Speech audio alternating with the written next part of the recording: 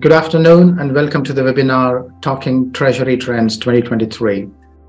My name is Prakash Anthony and I'm the Head of Banking and Capital Markets Practice at ITC Infotech, a leading IT services provider.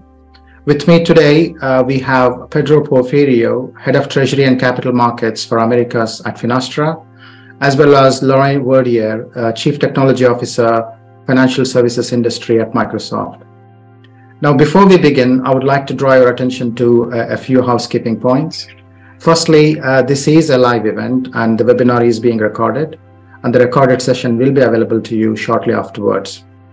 Secondly, feel free to post your questions on the chat as and when you think of them.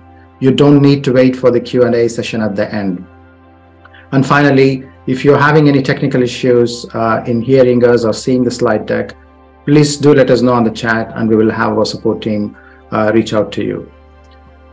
With regards to the agenda, we will have three short but focused presentations.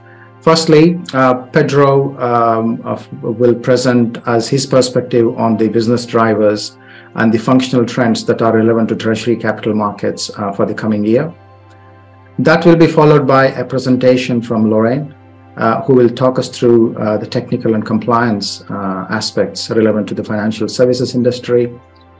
I'll follow those two by connecting the dots, as in the business drivers and the technical trends, and what value proposition would a modern digital treasury would bring.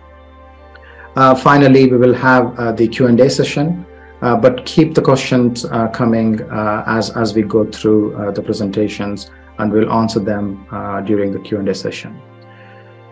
So without any further delay, I invite Pedro now to present us his thoughts on the Treasury trends. Over to you, Pedro. Thank you, Prakash. Good morning, good afternoon, good evening to everyone. So my name is Pedro Porfirio. I run the Americas for Finastra for Treasury, Capital Markets and Risk. And I'm here today with, in terms of trends and what's happening. I'm going to start with the vicious cycle that financial software is today. When you take a look at banks, they have a really hard time adapting to new regulation, new business, and new technologies. And without that, it's very difficult for them to compete. And the reason for that, it's the very long select to deploy cycle that you have. So if you are a bank or financial institution today, you will have to select the software you want to use to fuel a certain function or a certain need.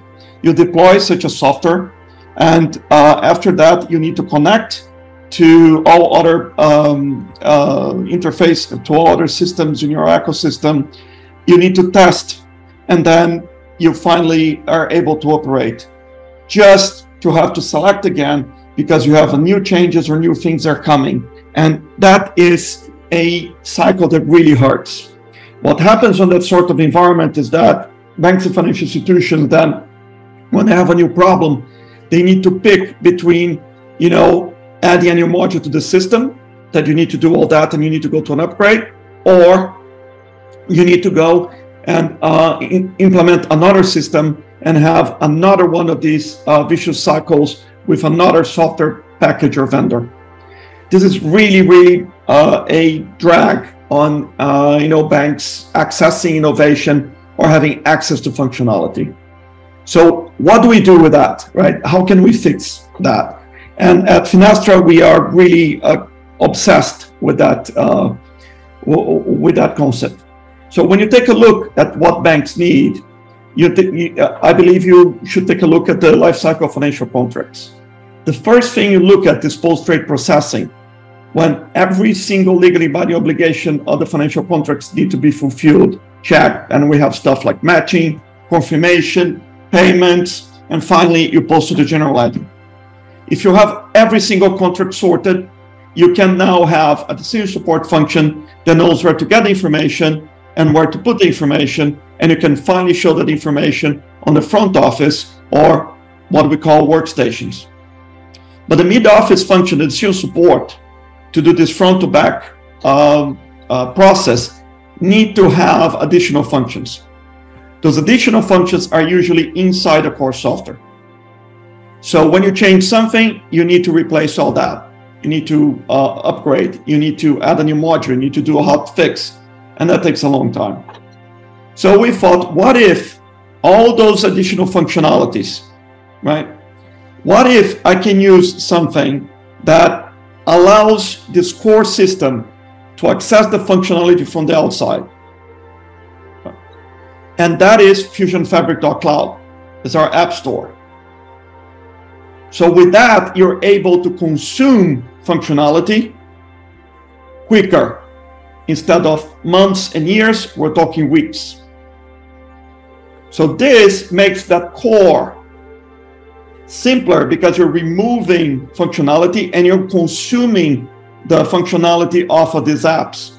Because you as a bank, you're not operating, you're not running any of that, you're just consuming it. We're going to show some examples.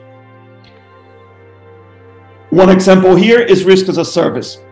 So what happens here, if you have all your transactions, you send those transactions to FusionFabric.cloud, and once those transactions are there, the bank decides to what fintech the bank wants to expose. In this case, let's say vector risk. Vector risk then consumes that trade information, and they're able to generate a number of risk measures that the bank can then consume. It's very important to note here that this trend of the market of going to platform, being open, showing things. When you take a look at FusionFabric.cloud, all the data sets, all the connectivity, all the APIs that we have on our core systems is all there published. It's anyone in the register can see and can consume that. Banks, financial institutions, fintechs, they do not pay anything to use FusionFabric.cloud. The way Finastra monetize this is if there is a transaction and the fintech consumes the service, the bank consumes the service from the fintech and pays for it. It's very much like the Apple Store. So this is this platform, this open ecosystems getting themselves migrating into and being used in financial services. Let's assume now you want to do collateral. You can use Cloud Margin on FFTC, and if you take a look at the process, it's pretty much the same. It's about simplicity, it's about being open. Okay. So if I were to summarize what we see today as trends that can change the financial industry, right?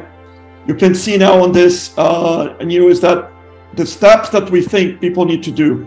The first one is, if you have something new, try to consume that as an app, as a service.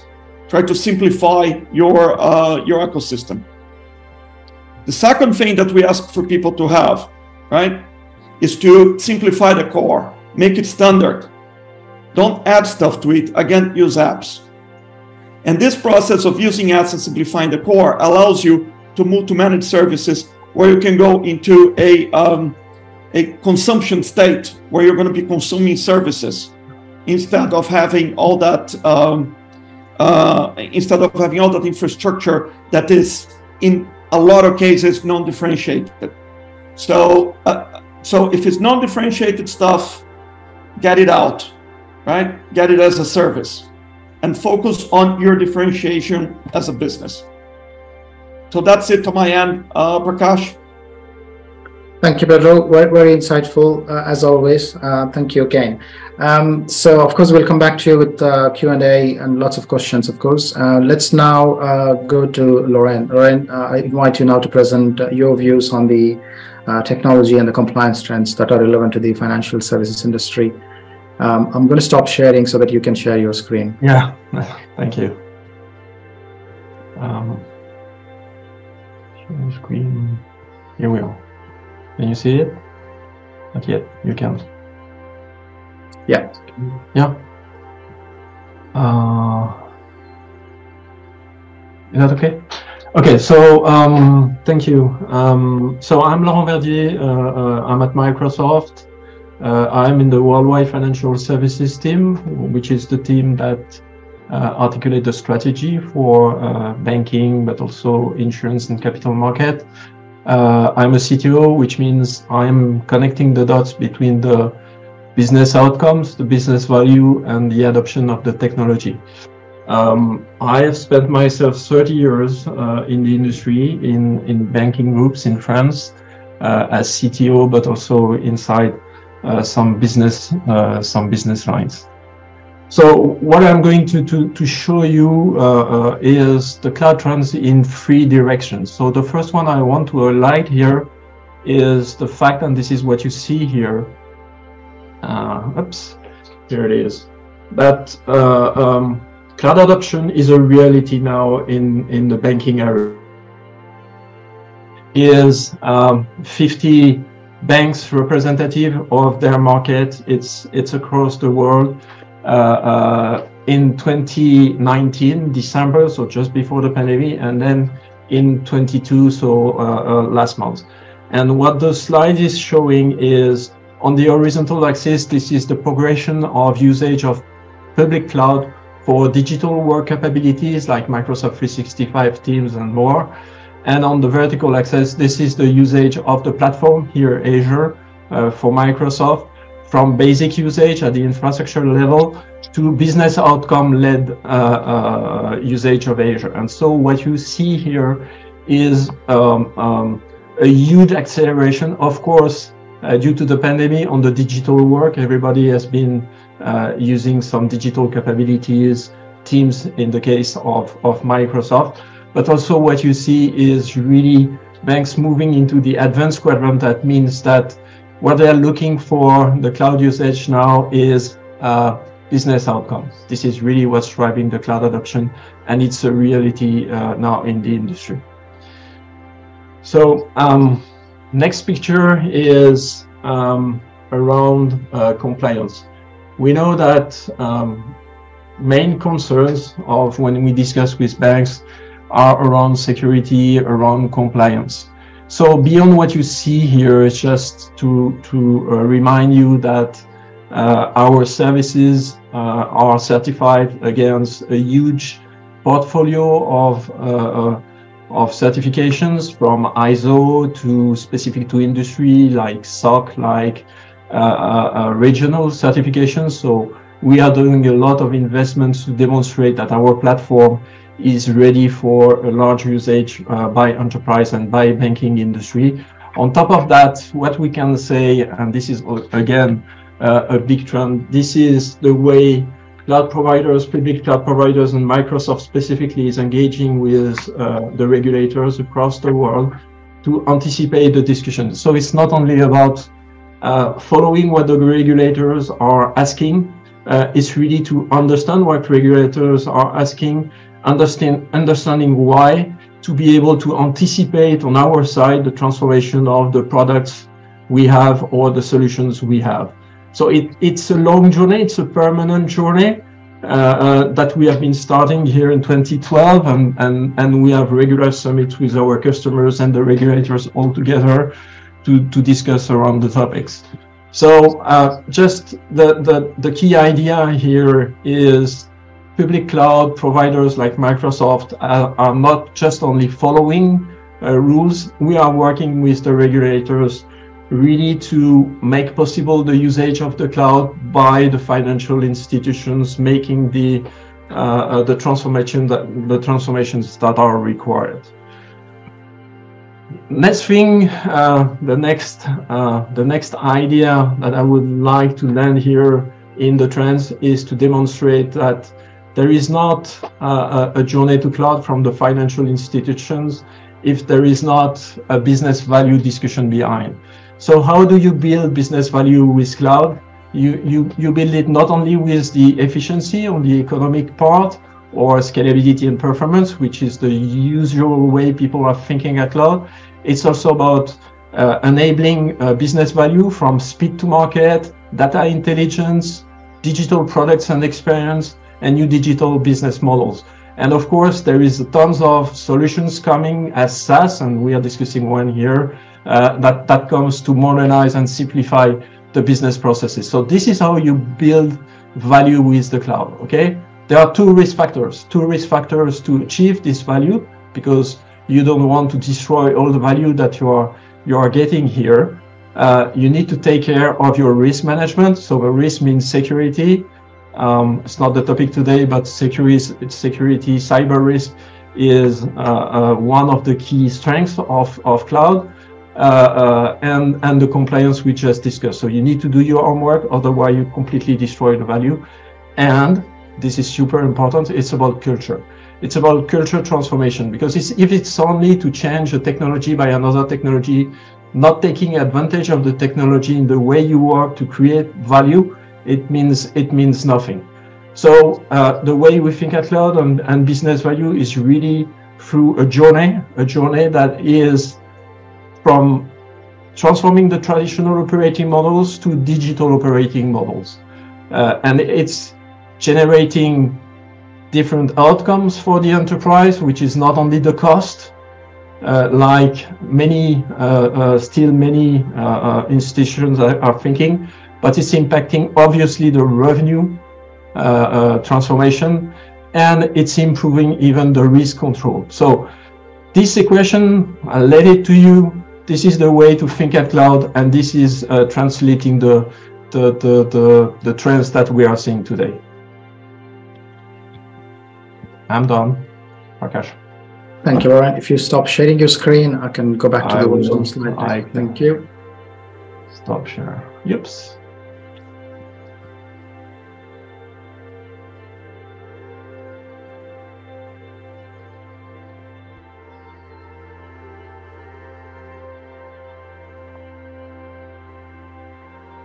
Okay, thank you again, Laurent, for that insight. And of course, technology has been a priority for Treasury departments, over the number of years. The more digitalized the processes become, the more significant the stake that technology has in Treasury becomes, right? So in my view, 2023 will shape the role of technology in Treasury even further. So all aspects of technologies will gear towards greater automation, bringing operational efficiency, driving the cost down, and making the whole treasury function and management more reliable. I also believe that 2023 will show us how technologies, as you both said, will further advance. And I clearly also see there is a trend emerging. So solution providers like Finastra, now they are building not only best of breed solutions, but they're packaging it in such a way that your end clients don't need to buy an entire suite of treasury management, a big monolithic system from the word go. They can pick and choose the actual functional modules that they need.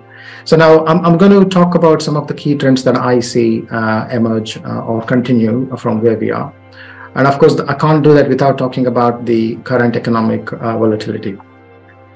So if we just look at what's going on in the post-pandemic world, clearly there is an economic downturn, and that's further accentuated by the ongoing war, which has created a massive inflation.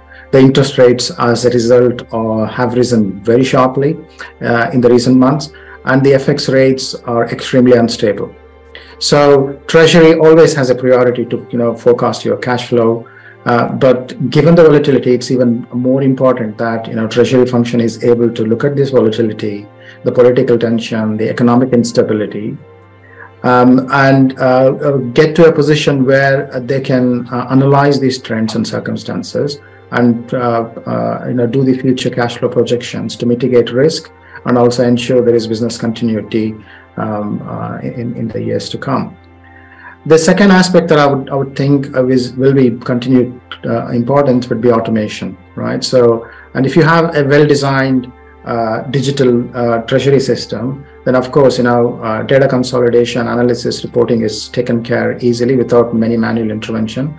But also your critical processes like payments, the trade finance, liquidity management, and cash flow forecasting becomes that much more effective. The other trend I see emerge, or it's already in there, is the emergence of the payment hubs or payment factories. And they are on the rise, and especially for treasury functions. Now, payment functions or payment hubs not only automate and centralize your local and cross-border payments, but also they are now starting to integrate seamlessly with the rest of the ecosystem.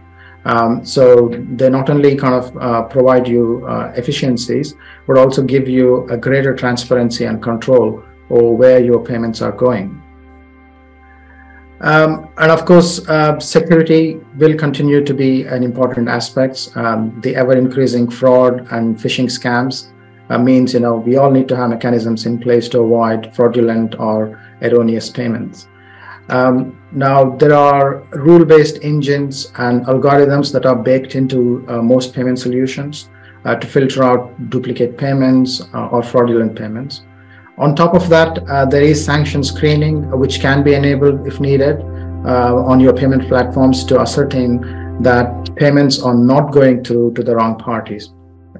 So that's the other trend that I see continue. Of course, we can't forget ESG, the environmental, social, and corporate governance aspect, and it's a mega trend that will be on every organization's strategy. And the key thing to note there is that the Treasury, I see, will play a very central role in that ESG agenda. So the importance of big data, for example, or use of artificial intelligence and machine learning, those things will promote and reinforce Treasury to be the strategic partner in any organization when it comes to ESG agenda. And finally, I see the digital strategy will continue. It's about building a digital ecosystem with data as a connector, rather than having digital and then these islands or pockets of data. So the treasurers, where in the past they were used to using multiple treasury management systems and connect them to ERPs and then bring the data onto portals. Now they can move on and look at the API-based world where they can have real-time data in an automated manner delivered directly where it is needed. And it kind of creates a single source of truth, real-time and automated. So as you can see, and as both Pedro and Lorraine alluded to, so there is a lot of interplay between these trends. So what it means is we need to have a joint approach for the months and year to come. What we need to clearly understand is that the Treasury function more than ever will be acting as a connectors in the business. Not only they will be looking at the business trends and interpret them to understand the impact on their cash positions, for example, but they also act as a bridge between various departments in the organization, ranging from IT to procurement to legal to payments to marketing. Everything is connected, and when we say everything is connected, that is where the emphasis falls on having a digital, modern treasury management system. So if I quickly talk about the maturing landscape of treasury management systems, and in here I'm going to talk about a Treasury-as-a-service that's matured and offers a quick transitional path to an ideal target state. So if you talk about the Treasury-as-a-service proposition that we, ITC Infotech, have put together using Finastra software and hosted on Microsoft Azure, best of both worlds. It offers a significant agility to onboard new products and implement any changes seamlessly. And the whole operating model has been defined using the industry best practices, which means you're guaranteed to have high degrees of straight-through processing, reduced operational risk, and reduced total cost of ownership. Now, in summary, having a TMS is key to address the imminent challenges, and it will absolutely prove to be a key differentiator in the medium to long term through collaboration and evolving ecosystem. So that's my view on the 6 key trends for the next year, and why it is important to have a digital treasury within your organization. So thank you for your time and patience. Now we're going to look at some questions from the audience. So here's the first question. This question probably is for you, Pedro. The question goes: the impact of pandemic on supply chain puts the plus the energy shock and the war in Ukraine have translated in inflation trend that ended up not being transitory. What does that mean to the banks and their treasury functions?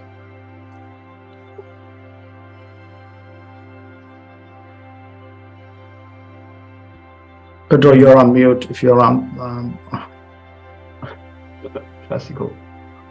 Classic pandemic issue, isn't it? You're on mute.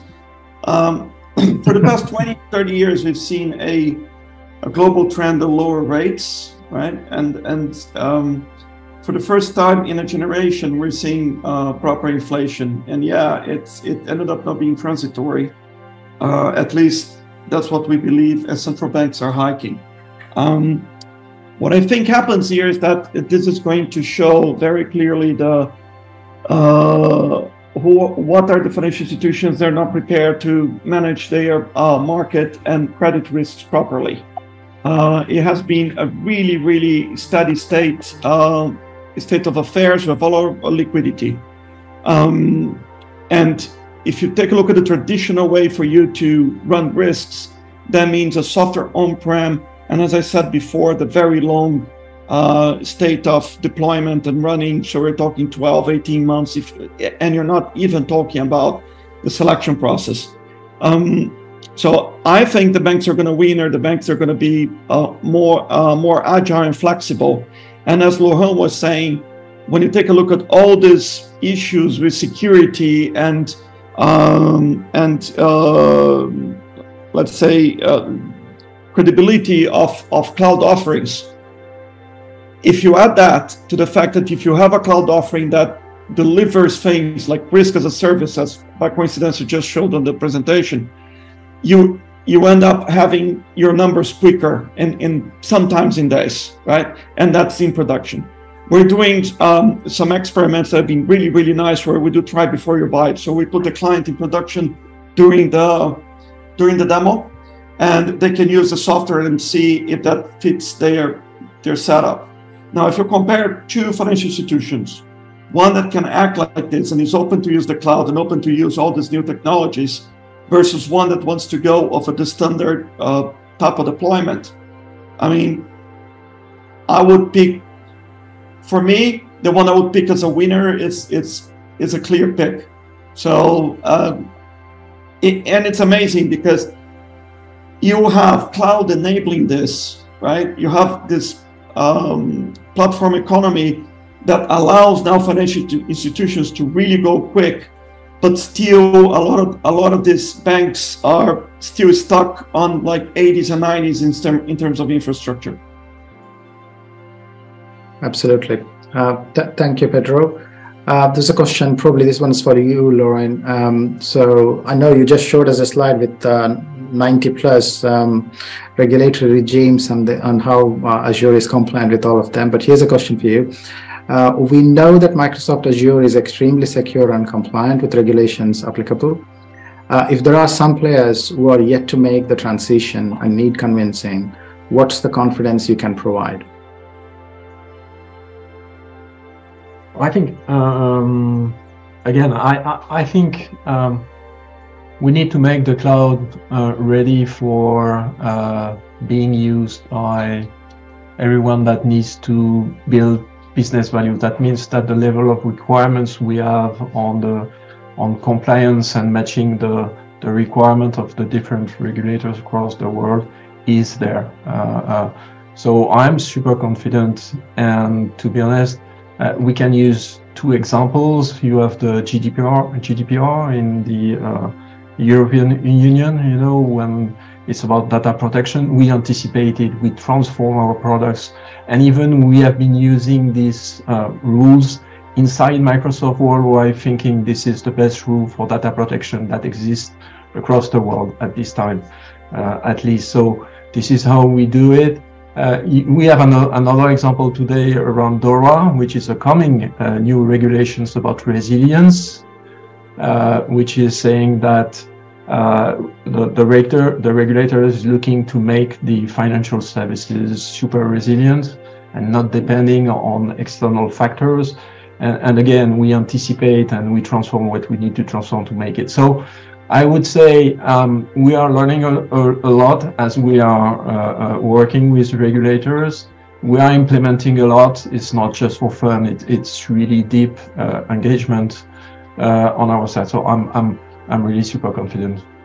Sure. No, thank you, Laurent. Pedro, probably this is another question for you. And it's quite relevant to what you were talking about in terms of FFDC and your services on the cloud. When you decompose all enterprise solutions into segregated callable microservices, who's going to take care of managing these many services to match the end-to-end business processes? Oh, that's an excellent question, because a lot of people tried to do that in the past 10 years, right? And I haven't seen a case where it worked. And I think one of the issues here is that you relied on a single entity to provide to you all these microservices. So when you take a look at the usual software vendor in this industry, you have this thing about bringing to the core that goes back to this vicious cycle where the software gets bigger and bigger. And what usually people do, they take the things from the core, but keep it as microservices in their own ecosystem. We're doing something different. The first thing that I described is a little bit like BlackBerry, where you have a closed system and everything that you need to do that you consume is inside that system. And you can make the point that that is rather robust in security and all this other stuff and makes it a very, very unique proposition. Then you have something like Apple and the iPhone or Google and Android, where you actually have a robust, clean, simple operating system, and then you add apps on top of it. And the only thing the App Store does, it's basically, of course, commercialize, but manage this API ecosystem. So I think that if you have specific pieces of functionality that you consume as a service, and those APIs and the communication is open, meaning it's published, like what we're doing, I don't think you need necessarily a central entity to tell you what to do. As an example, when we do this risk as a service, you have a risk data set on data share that anyone can publish their data there and the fintech can consume. So we're not controlling, but we're publishing the format that people can communicate if they wish to. So it's very different than, myself controlling and keeping the APIs and the data models as an unknown. So I force people to use my solution. What Finastra is doing is moving from us providing software to orchestrating an ecosystem with 9,000 banks that are our clients. I think that's a very powerful proposition. So to make a long story short, we're not trying to control, right? We're trying to bring to everyone what's best, even if that's not ours. It's a kind of a different type of approach. Sure thing. No, thank you for that. So another question, probably for you, Laurent. How are regulations managed? Generally, countries would want their data in their own country instead of in another country over cloud. Is this seen as a challenge, or is there a solution? That's a question from Kareem, SMD Saudi. Thank you for that question, Laurent. No, thank you for the question. It's super important. So in our strategy at Microsoft, the way we answer to that is first, we need to understand what the regulator is looking when he's asking this kind of question. And second, we have a strategy of having Azure as close as possible to our customers, which means that we have already what we call regions, 60 or more than 60 or 65 regions across the world, covering the full planet, which means that we have data centers in almost all of these 60 countries already. So we have a strategy to have the data as close as possible to the people, and then the platform allows the customer to choose in which region he wants to be. He wants to see the data stored and processed, by the way, not only stored but stored and processed. So they have the ability in Asia to choose where they want to be. Of course, all of these capabilities are audited. You can think that regulators looking at that very deeply. So this is the way it works. We know that there is a big trend around sovereignty, which is one more step on the data location. So we have solutions. We are deploying solutions to answer this kind of specific questions. Most of the time, existing solutions match the needs of our customers. I think even in the Middle East, Karim, we have data centers over there, and so close to the let's say to the region's constraints. So this is the way we do. So we most of the time find the right solution to this problem. So yes, there are solutions that needs to be explained, but we have. Can I, Prakash, can I make a comment, Lauren, that I think is relevant here? I was a regulated person at banks for over 20 years, and I mean, of course, it's one person's opinion, but I think it depends a little bit what data you're talking about. I see a lot of confusion. And when you take a look at the regulations in different jurisdictions, there is this concept between primary solution and secondary solution, right? And you see a lot of banks using Microsoft 365 for their email, saying that they cannot use, the regulator doesn't let them use cloud to store data. I think the misconception comes from the fact that the regulator it's very worried about having control on the financial system. And a bank going down is a massive disruption on the system. So the regulator is really worried about the core systems, the primary systems. So mainly if you have a treasury system, a core banking system, or lending, those financial contracts that I talked, the golden source of those financial contracts, the regulator has a very strong preference, as I see, to keep them in the jurisdiction where they can, rule what's going on. Because if you have those financial contracts in another jurisdiction, that other government decides that no one has access to that anymore, then the bank goes down. So this is one use case. So I think for that, yes, I see, the regulator is going to be really, really picky, let's put it this way. But for other things, an example is collateral cloud margin. You need to communicate that information. The communication doesn't have personable, identifiable information. By definition, that information is out there. Now, the core information about the financial contracts that the bank needs to run is in their jurisdiction and is with them. But for some of these additional functionalities, and some of them being risk, some of them being collateral, even reg reporting, as long as you don't give out control over the golden source, and you're just sending that information for it to be processed and do something with it, like a calculator or enriching using reg reporting, and again, no personal identifiable information, you can use apps. The issue of not having the information at the jurisdiction is not that relevant. I don't know if you agree with me, Lohan, on that. Yeah, I do. Yes, of course. Of course, I do. Okay, thank you for that. So here's a question again around cloud adoption from one of the participants, anonymous. But what, in your views, are key factors for a successful cloud adoption? I guess that's for you, Lauren. Okay, so few things. Success in cloud adoption will be guaranteed by if there are clear business outcomes that are defined.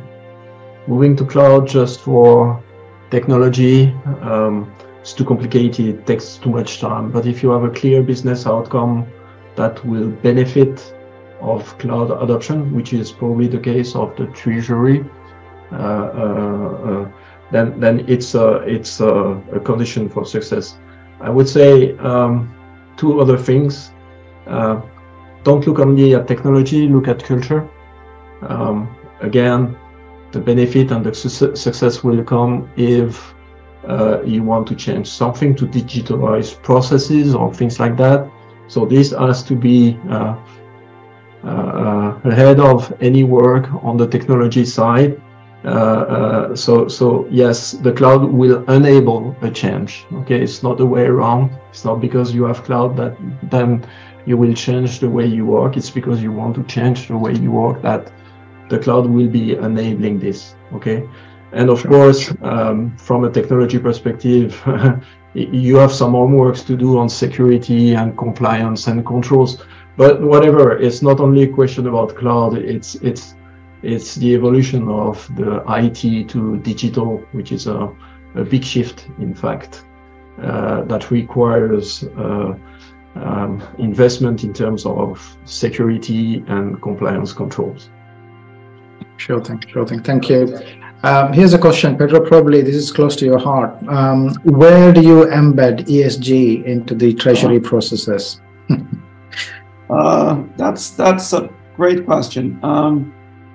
ESG is an interesting thing, because when you start to do stuff like that, then the first step the banks did was to engage where we need to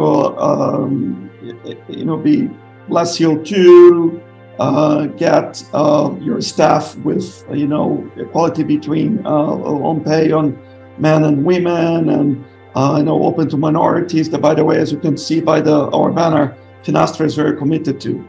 But this is something that the corporation does regarding their own themselves. Banks are a very interesting entity, because banks facilitate the real economy. So they facilitate all the business that happen. So unlike most businesses, banks can really help on ESG, and they can really help on facilitating and incentivizing the businesses that they give money or take money or they provide services to become greener, to become more conscious on the environment and on corporate social responsibility.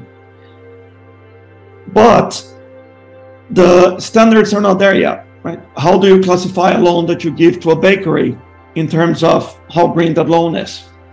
Is the bakery going to use that to put a heat pump or buy a boiler to heat the store over the winter?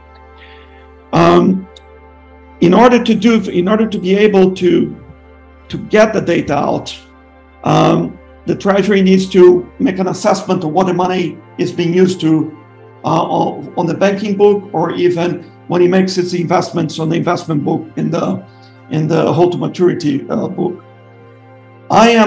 It's my strong belief, right, that the way for you to do that is to embed AI, machine learning, and again, use apps to be able to start to figure out how you can control, how we can start to have an assessment how green your loans are. Not from the standpoint of if you have a green bond and that's going to be used only for reusable, but how efficient, how energy efficient, how deep are they in corporate social responsibility, the small shops and the medium-sized businesses. And I think the only way to do that is to have this overlay with apps and the core banking system. We have some of these apps on the App Store. So the App Store from Finastra has about 200 apps that you can start to evaluate and start to use that data.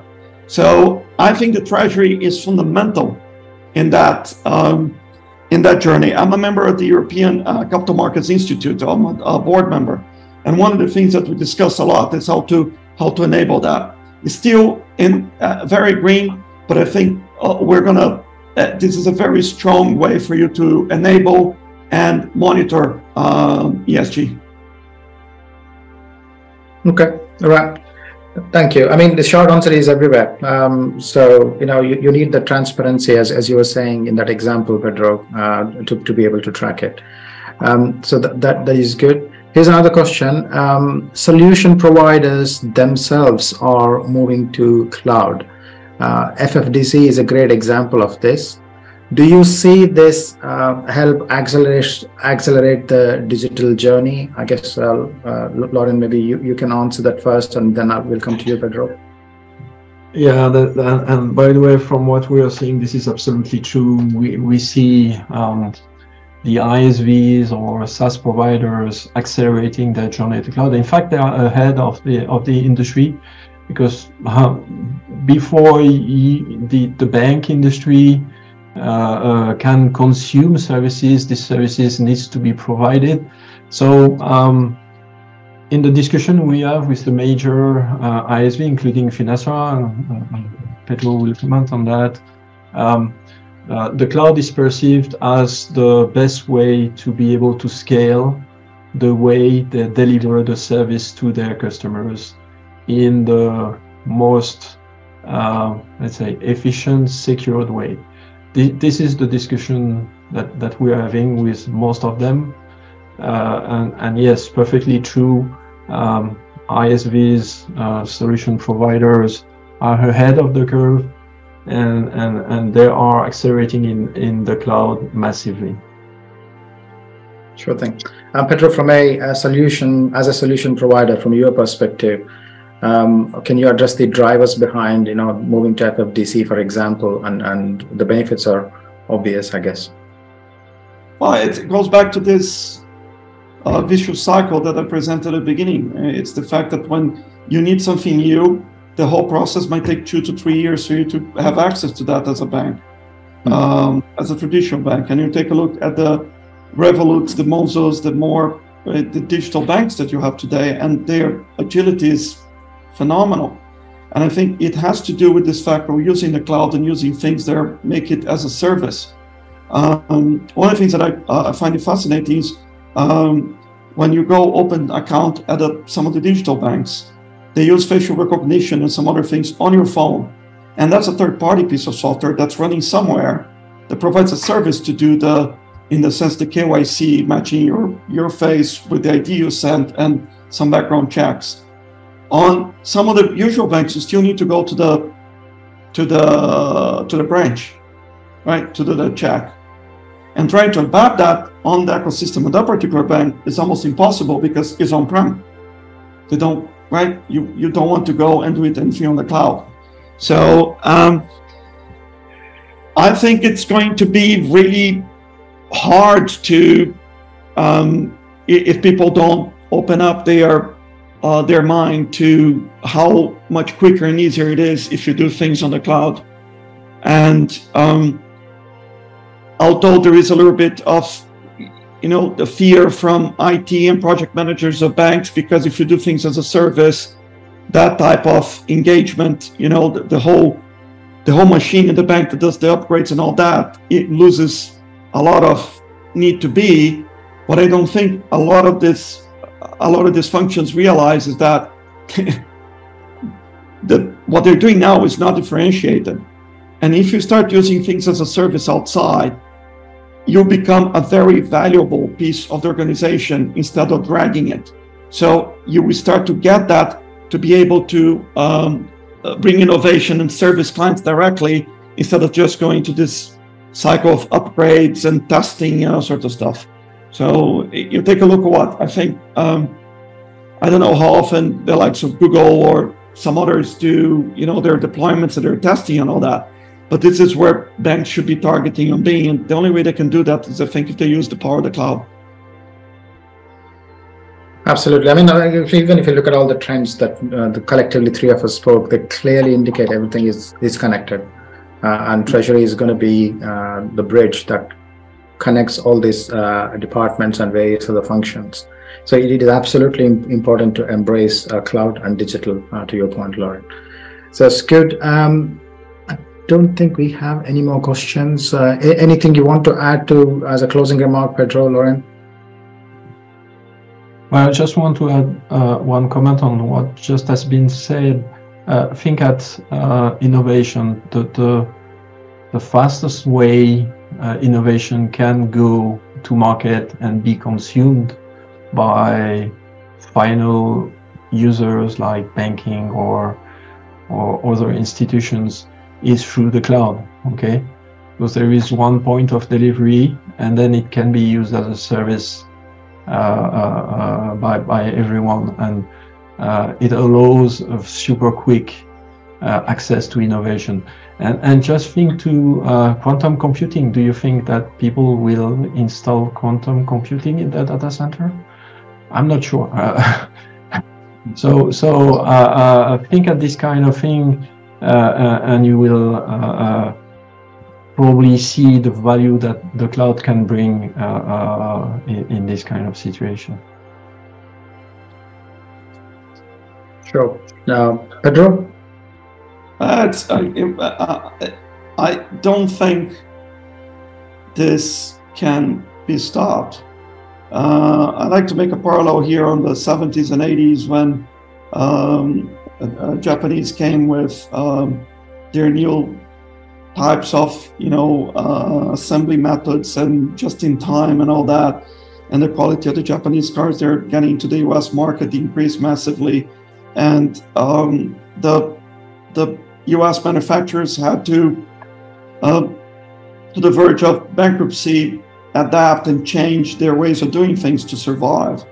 I think we're going to start to get into the point with financial institutions where the very large financial institutions, they either will need to adopt this or they're going to be in serious trouble just because they're not going to be able to compete.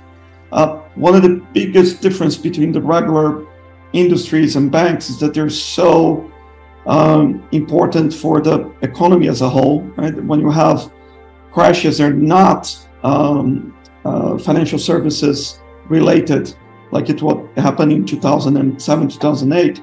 These crashes, these shocks are usually the economy absorbs them very quickly. But on financial institutions and financial system shocks, those take a long, long time to recover, as we've seen with still the great financial crisis. So it's going to be very interesting times for financial institutions and technology in the years to come. Okay. Thank you, Laurent, Pedro. That was very insightful, useful. Now, that is all we have today. So if there are any questions that you think of, please do get in touch with us. And we will do our best to reach back to you with an answer. Our contact details are on the slide. If you wish to contact any one of us from Microsoft Finastra or ITC Infotech to talk more about treasury solutions and cloud journeys and the like. So it just leaves me now to thank you, all the attendees, for your time and attention. And a special thanks to Laurent and Pedro for your invaluable insights.